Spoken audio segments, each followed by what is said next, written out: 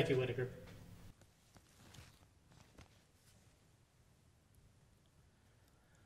Welcome to the Unitarian Universalist Fellowship of Columbus, an inclusive religious community of people supporting each other in the search for truth and meaning. I'm Rick Spradlin, your service leader. The chalice is the symbol of Unitarian Universalism. It speaks to us of reason, tolerance, and freedom, but also of compassion, respect, and love. May its flame ever warm and illuminate our lives.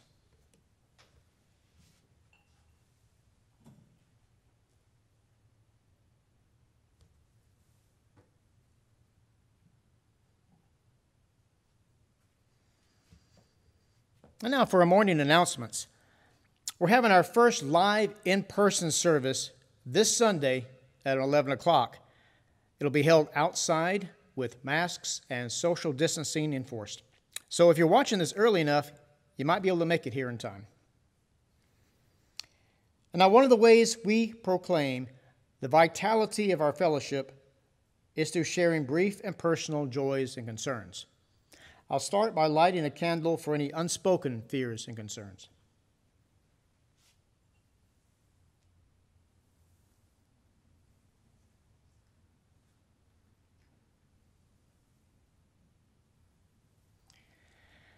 And now I wish to light a candle for our democratic republic. May civility survive this election.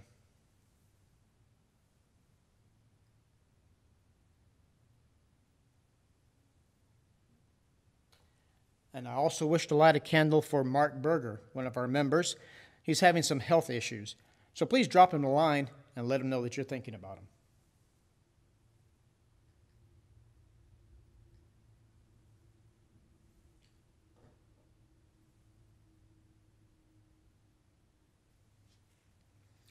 If you have any joys or concerns that you would like to be shared, please email those to our president, Hal Majette, or our office administrator, Brenda Stevens, at uufcga@gmail.com. Now let us once again affirm the 7 principles which sum up the core values that Unitarian Universalist congregations support and promote. Number 1, the inherent worth and dignity of every person.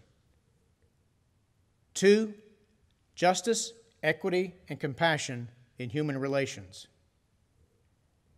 3, the acceptance of one another and encouragement to spiritual growth in our congregations. 4, the free and responsible search for truth and meaning. 5, the right of conscience and the use of the democratic process within our congregations and in society at large. 6, the goal of world community with peace, liberty, and justice for all. And 7, respect for the interdependent web of all existence of which we are a part. And now for a celebration of life toast. If you have something to drink, you can use that, or just toast with me in spirit. We celebrate life. We celebrate life with its beauty and its pain. We lift these cups in tribute to the achievements of human minds and hands and in sensitivity to the frustrations of misfortune and heartache, not fixing blame or credit for the outcome of chance, sensing the risk, savoring the joy, sharing it all, knowing of the certainty of death and remembering the value of each moment.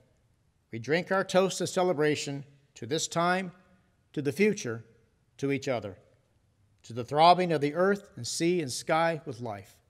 Together, we drink this toast in celebration of life.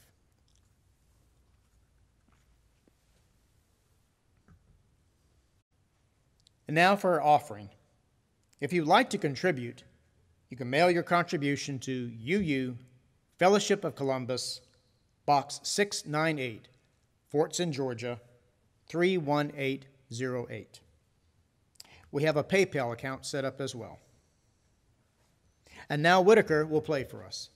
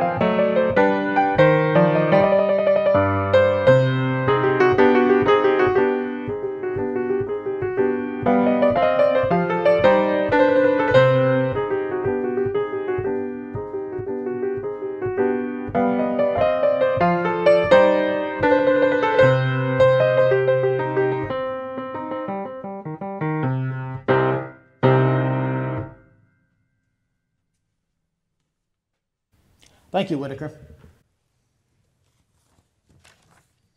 And now a reading from one of our members, Danielle Neale. I want to share a reading by Dana E. Worsnop titled, I Want to Be with People. Often people say that they love coming to a place with so many like-minded people. I know just what they're getting at, and I know that they aren't quite getting it right.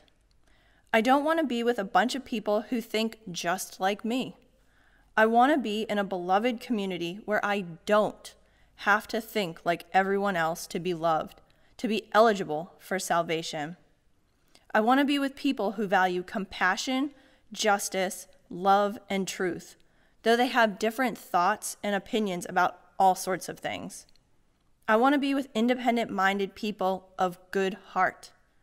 I want to be with people who have many names and no name at all for God.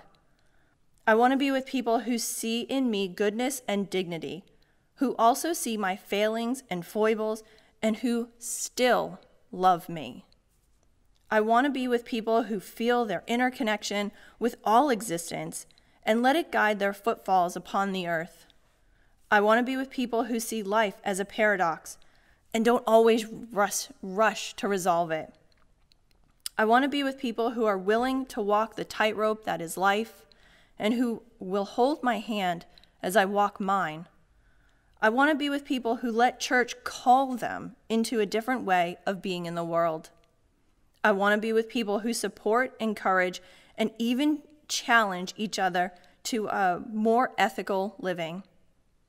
I want to be with people who inspire one another to follow the call of the Spirit.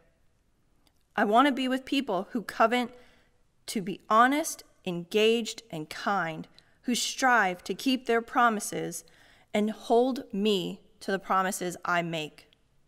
I want to be with people who give of themselves, who share their hearts and minds and gifts. I want to be with people who know that human community is often warm and generous, sometimes challenging, and almost always a grand adventure. In short, I want to be with people like you. Thank you for being you, and have a great Sunday.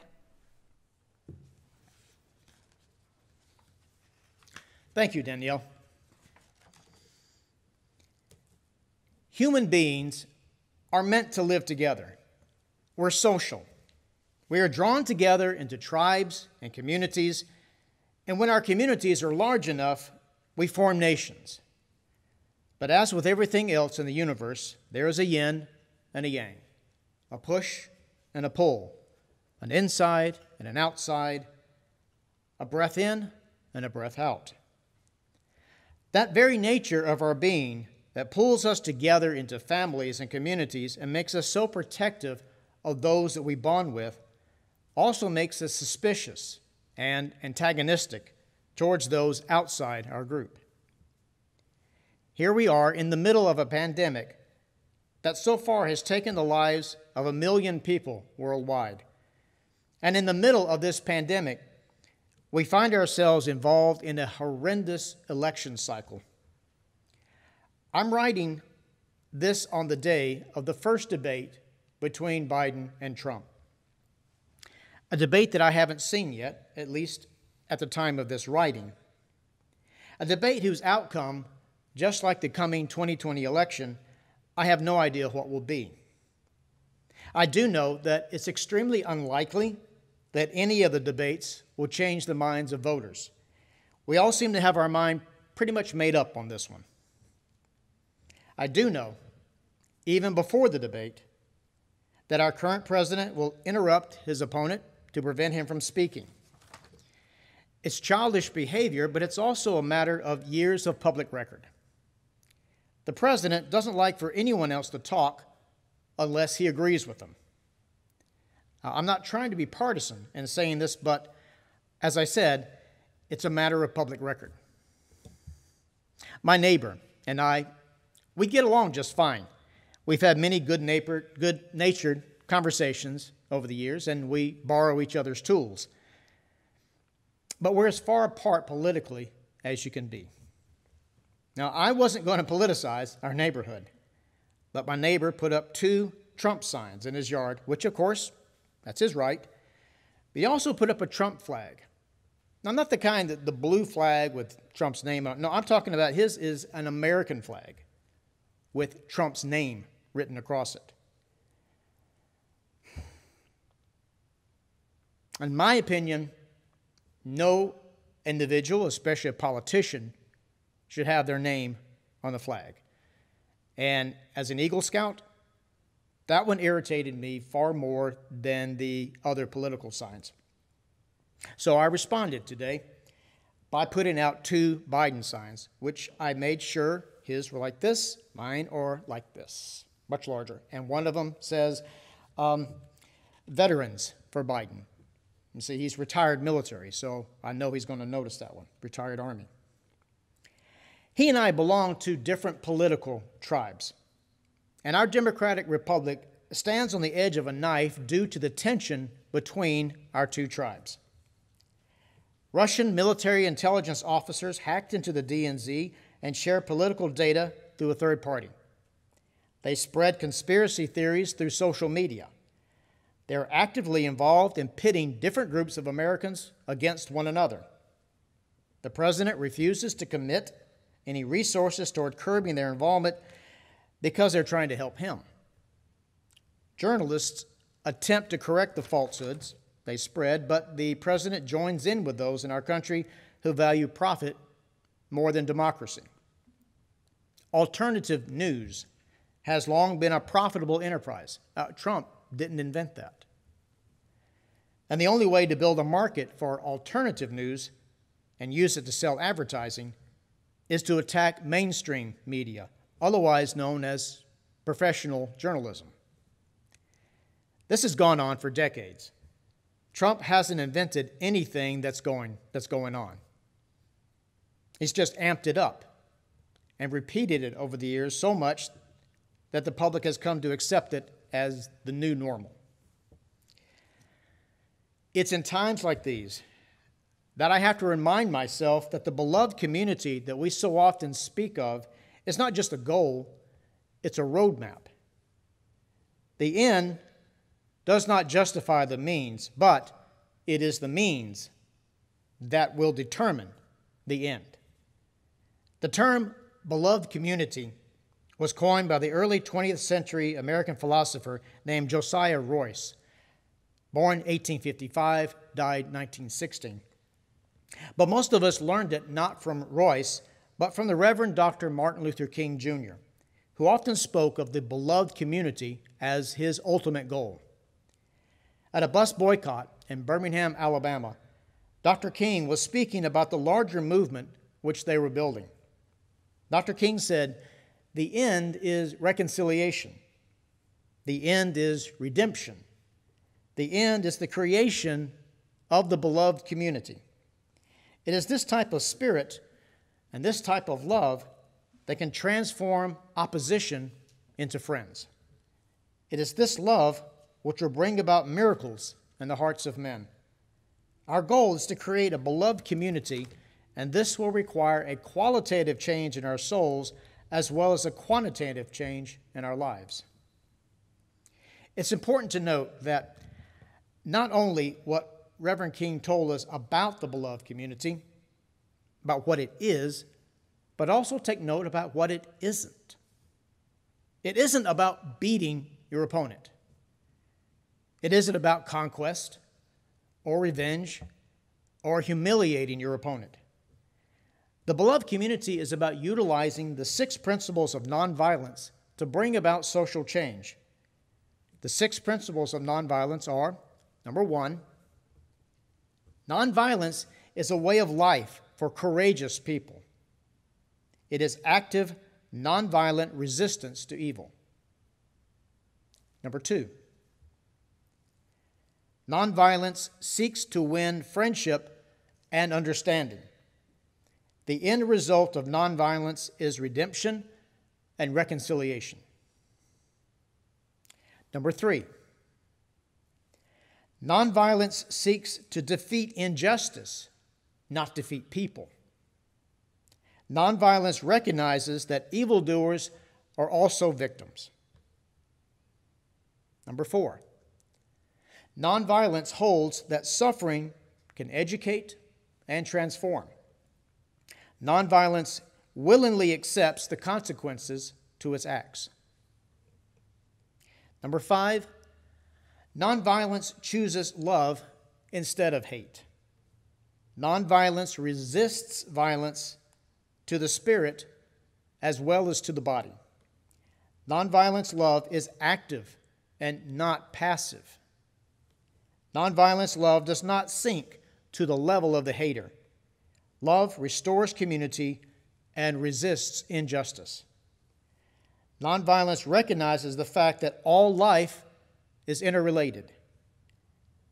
And number 6, nonviolence believes that the universe is on the side of justice. The nonviolent resistor has deep faith that justice will eventually win.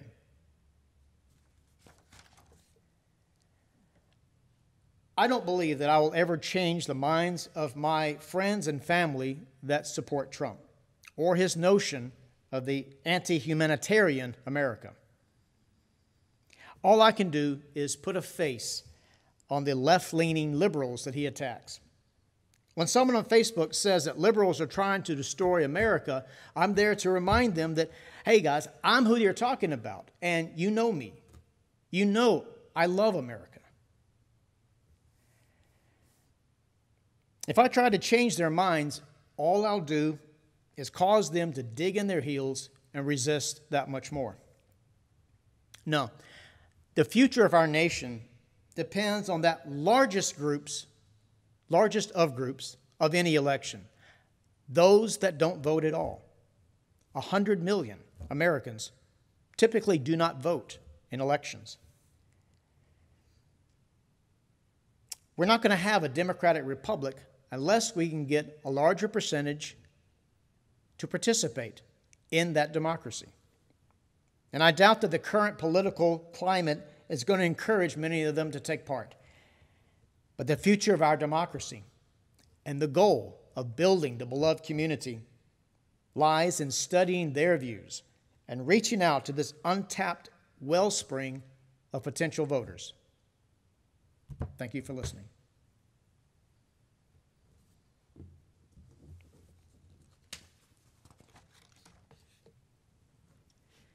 And now, before we extinguish the chalice, stay safe, stay healthy, and we'll see each other soon. We extinguish the chalice here that it might glow gently in our hearts as we leave this place.